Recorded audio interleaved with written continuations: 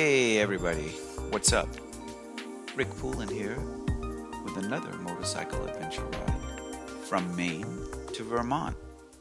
And from Vermont across the lake to a short little ferry ride to go see Fort Ticonderoga in New York State. Sit back, relax, watch this little video here of a ride to see Fort Ticonderoga, a site that I've always wanted to visit, however never got to, because when I go see my cousins in New York State, it's further New York upstate, and I head to Burlington, Vermont, and take the Grand Isle ferry across Lake Champlain. But in this case, I'm riding to Shoreham, Vermont. Staying in the Rutland, Vermont area, Shoreham, Vermont is about an hour away to the east, to Lake George and the southern end of Lake Champlain. And this video is all about seeing a little tour of Fort Ticonderoga. Been there since around 1609, so sit back, relax, and enjoy this little adventure ride to Fort Ticonderoga in New York State.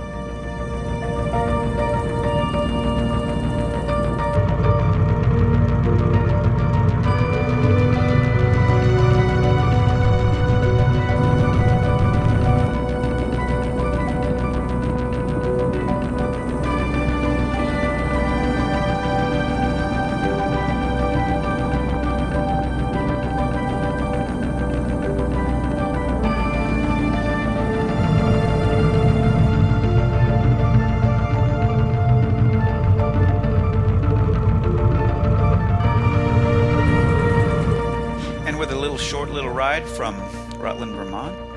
I'm arriving at the ferry terminal, Vermont side.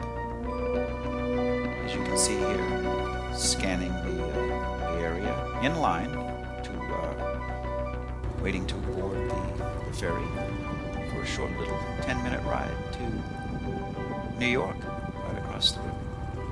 And right across the river lies Fort Ticonderoga, which you will certainly see in just a few minutes.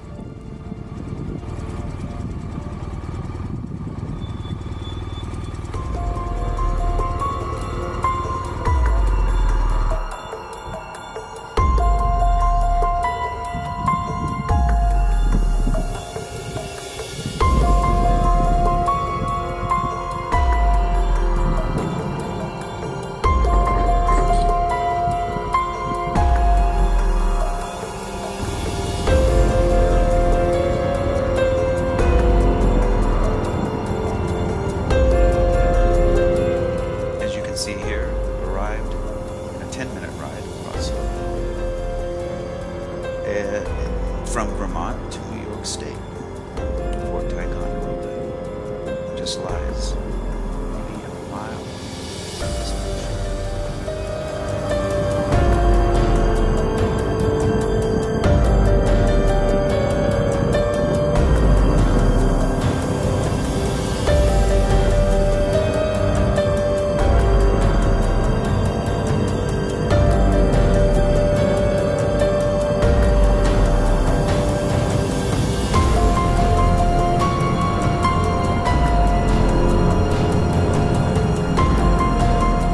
Now, once you arrive at the entrance to Fort Ticonderoga, you have to wait a few minutes. I was in line for a couple of minutes, but not very long. And here I am getting ready to just pay the entrance fee, which wasn't too bad. I think it was like $22 or something like that.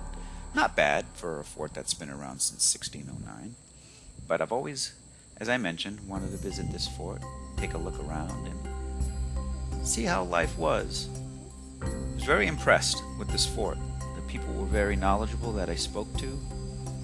And although I didn't post here the whole time I was at Fort Ticonderoga, about 2.5, 3 hours, just made this short little video to give you an overview of the area in case you're ever interested in visiting this site like I was.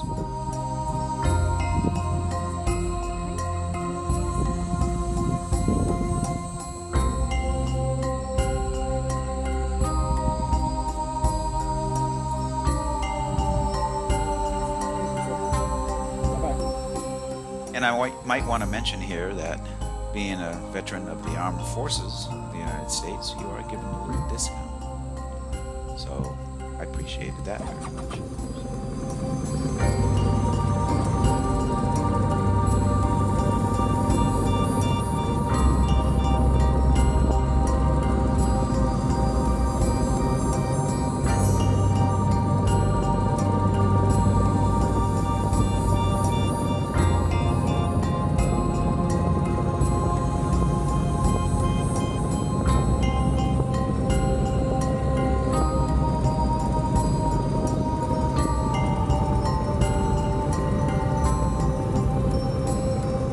I was really impressed with the layout of the parking area.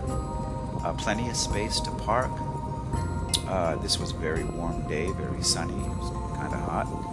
And there are shaded places to park if you can get in there. But I decided to park right up here up front. And as you can see, the fort is straight ahead there. And there's a gift store, a cafe, and a nice place to sit and relax and enjoy the time when you want to sit down and take a little break, as I did inside the fort. But anyway, as you will see, you could really see and understand while you're there the strategic location of how Fort Ticonderoga was built on the north end of the Great Lake, Lake George, and the southern end of Lake Champlain. It really is a strategic location when you consider that back during the Revolutionary War period, the modern highway system of that year was much like the waterways. There was no roads, there were no cars. The waterways were the highway system of the Revolutionary War period. So you can see the ingenuity of the engineering and locale of the strategic location of this fort.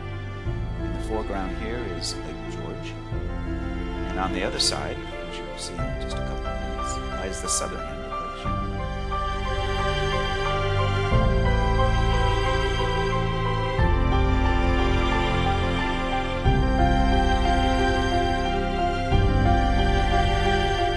I was impressed with the high structured walls. The armament at that time were just cannons and muskets, which you will see. And there was quite a few buildings in there. There were school rooms, there were barracks, living quarters for the troops that were stationed there. And it seemed for that period of time to be a very nice little place to be stationed at if you were in the armed forces.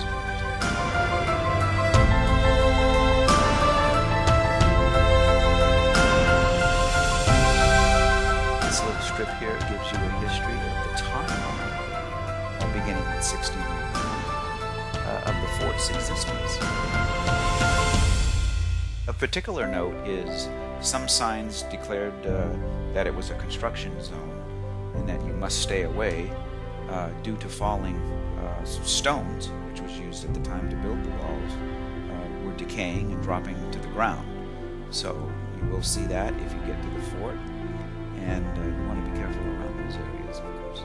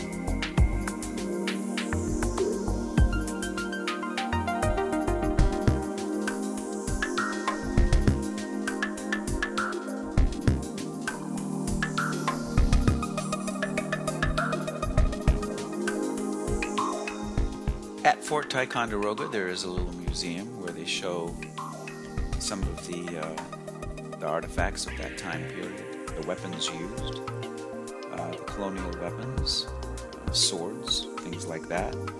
And although not everything was captured in this little video here, you get kind of an idea of the time frame during the Revolutionary War, the kind of technology that existed there. And then here are the grounds where, not too close by, where the dead were buried from the casualties of the fighting that existed. But it is a very beautiful area. It's well maintained. It's kept up very nice. And if you're interested in this sort of thing like I am, interested in the history of certain wars, Revolutionary War, World War I, World War II, and I found it a very fascinating place. Again, an area that I always really kind of wanted to visit, so I had a little time over this past weekend to visit. Take a ride from Maine to Vermont and across the river to New York State, where Fort Ticonderoga.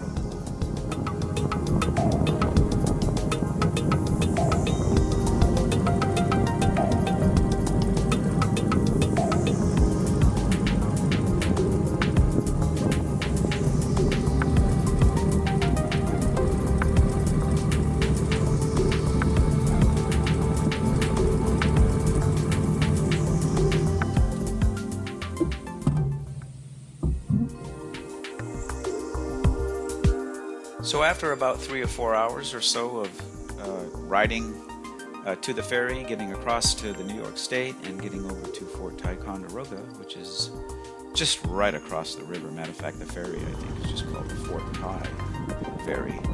It's that close. Here I am back into Vermont after a few hours walking around Fort Ticonderoga. So at this point, it was just a little overview of Fort Ticonderoga and some of the sites that you've seen. I hope you enjoyed this video. If you like this kind of content, I encourage you to subscribe, like the video.